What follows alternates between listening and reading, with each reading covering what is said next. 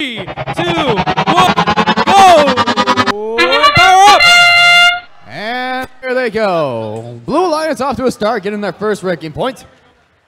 Red Alliance getting some points on the board as well. However, no ranking point awarded to them.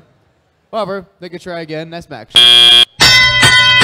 There they go. Across the field. The 2960 Automation Nation knocks the scale a little bit, but doesn't matter.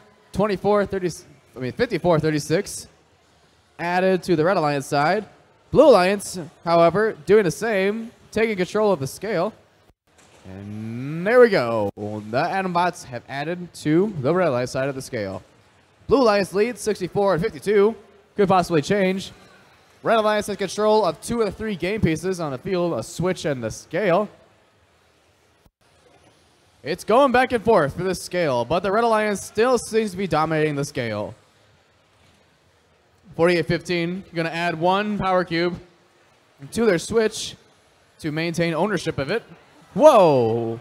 49-61 flipping those power cubes over onto the scale. Atom Bots keep stacking and stacking and stacking. They still got ownership of the scale. Looks like 54-78 made a mess of their room over there on the Red Alliance side, knocking those power cubes over left and right. But it won't matter. They still got the attachment for it. 54-78. Pushing a shove.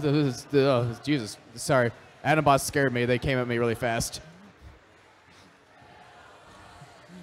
54-78. Grab another cube in their possession. Atom Bots running over to this other side of the field, scaring me again.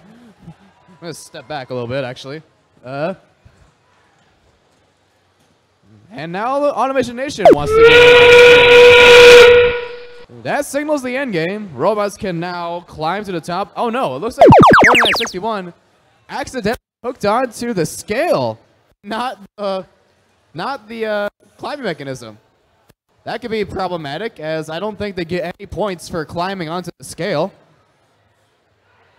But you know, Automation Nation will climb to the top nonetheless.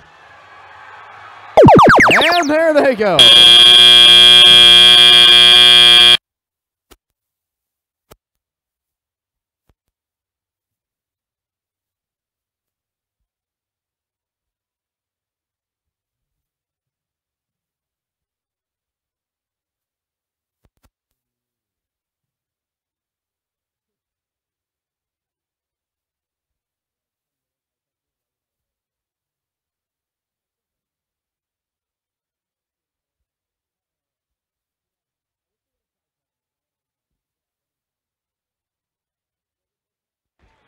And here comes the